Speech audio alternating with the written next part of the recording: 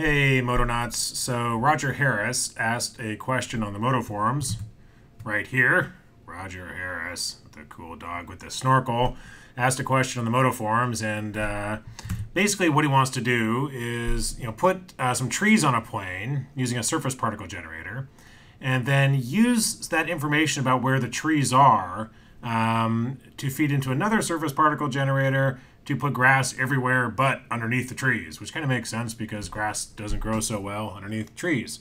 And Dino, who's a Modo Dynamics nutcase, who's always doing Modo Dynamics stuff, tried to answer him, and I think I just started screwing around here because I had a few minutes, and I think I found a solution. So if you're interested in this sort of setup, here it is. I'll just go through real quickly.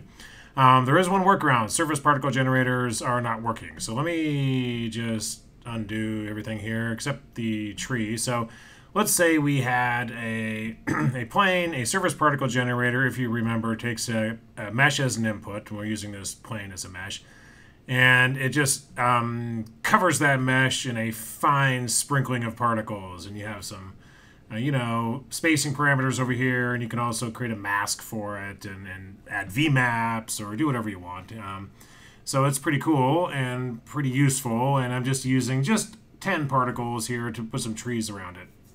And then I've got another surface particle generator down here that I'm using for grass, right? So here's the prototype, and now I've got grass. And let me turn off this little mask here because I haven't gotten there yet. So grass is everywhere, but we don't want grass everywhere. We don't want grass to be underneath the trees. And so my thought was, that's no problem. I'll just take this surface particle generator here, create an item mask for it, which I did down here. And inside of that surface particle generator, or SPG as we like to call them, is a constant texture. And what's interesting, Modo has, if you look at the texture locator here, which is selected, over here, texture locator, at the bottom it says texture replicator, and there's a particle source. And that's for a workflow called texture bombing, where you can take any particle source, whether it's a particle system or a surface particle generator or a surface generator in the shader tree that generates particles, and use that to place textures on something. You can use that as a to texture landscapes or to put rust on spaceships. It's a very powerful thing, which probably deserves its own tutorial. But I'm going to try to utilize this to clear out the space underneath the trees. And what I want is just a constant texture, just a small constant value placed at each one of these points using the surface particle generator I used for the tree, right? So there's a tree particle, wherever, there's 10 of them, where each one of these trees is. That 10, 1, 2, 3, 4, 5, 6, 7, 8, 9, 10. 10 trees, 10 particles, and it's going to put just a little disk, a little constant texture there. But unfortunately, I think this is a bug because I can't figure it out.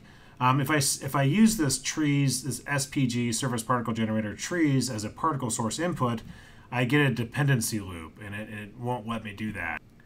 It's kind of like, I'm not even going to try to describe it. It's like going back in time and killing yourself, and then how can that be possible? Because there's a dependency loop. You can't go back in time and kill yourself because then you wouldn't be around in the future to go back in time and kill yourself. Therefore, there's a dependency loop. But I don't know where it is here. It seems like a bug, but maybe it's a real thing.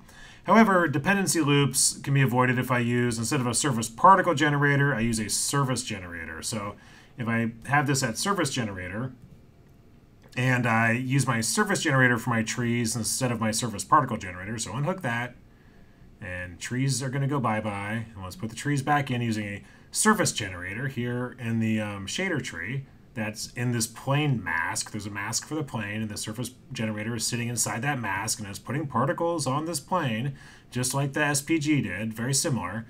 But I'm allowed to use that as this surface generator in the constant texture as a point source without it giving me the dependency loop. So and then what I did is I duplicated this guy here. This constant, I didn't duplicate, I instanced it and brought it up here in the shader tree in the plane just to give me some color feedback. So if I hide the grass, I can see where this constant texture, I can see what this is doing. It's using the surface generator point source, so it's putting a little disk every place that everywhere there's a particle, which the trees are also attached to.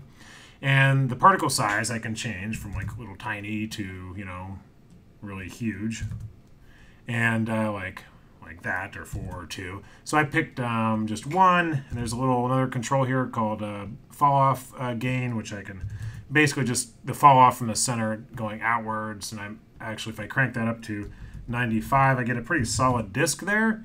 And so that's where I don't want grass to show up. So how do we do that? How do we clear out the grass? Actually, you know what? There's a couple cool things here. Random size. Let me just throw that in there. Get a little naturey randomization in those discs. Okay, so I'm going to actually turn this off now, and then I'm going to turn the mask back on. At the bottom of the mask, I just have a flat constant texture, right?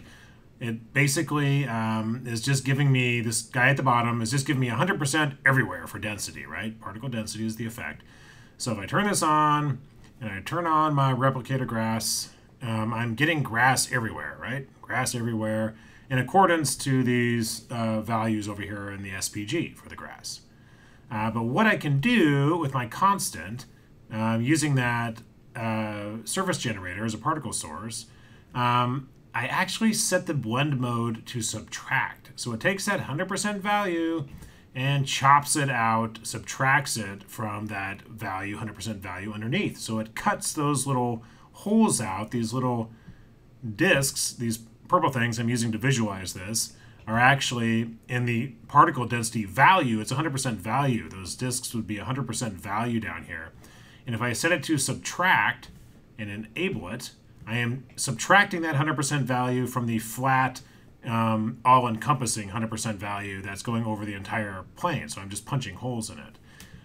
So it's kind of cool. I like this little shader tree thing. This is different than other programs. I think it's just kind of a unique way of working. You've got these blend modes up here, which normally, you know, you wouldn't have in a strict nodal system. You'd have to add some additional nodes to do that.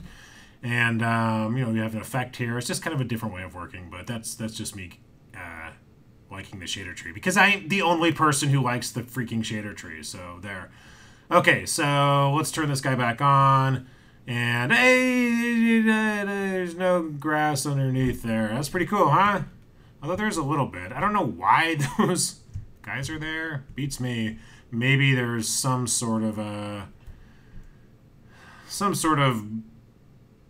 I don't know. It's not really, there's no random motion on that. I don't know why there's a few tucked in there, but for the most part it works, and it's procedural. So if I say, okay, you know what, I've got a particle ceiling of 16 on these guys, let me turn that to 8. And so now my trees are in different places, but you know, because this is this sort of procedural network, I'm still keeping the bases relatively clear. So that's kind of cool. Bump this up maybe. Let's say I want a more denser forest, so bring my average spacing down, you know, so, and maybe my minimum spacing down to 0.2, and give me some more of these guys. And yeah, now I've got more of a forest. But anyway, it's adapting to what I have in there. So that's pretty cool. One thing I would note about a surface particle generator, it's not as good as an SPG, because all I'm getting is particle positions, right? So if I select this noodle here, or link, whatever you want to call it, and press F3, because everybody knows by now that F3 is sculpt, and that's not at all what I wanted. I meant F4. F4 is setup. Press F4, and you can get my particle modifiers down here because I have my setup tab. And if I just do a random, like I've done in some of the other tutorials, you'll notice that there's my constant texture. You see how that's the surface particle generator is flowing into the particle source here? That's just this down here, right? This guy right here, particle source.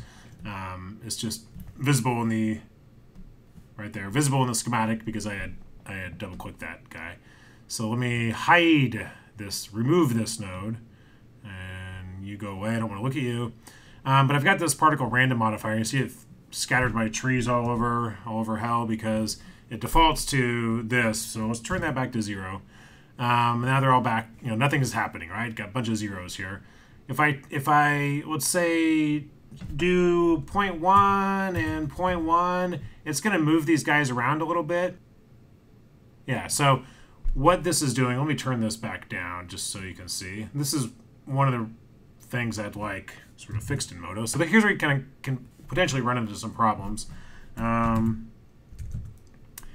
know, we've got, crank this Back up a little bit maybe.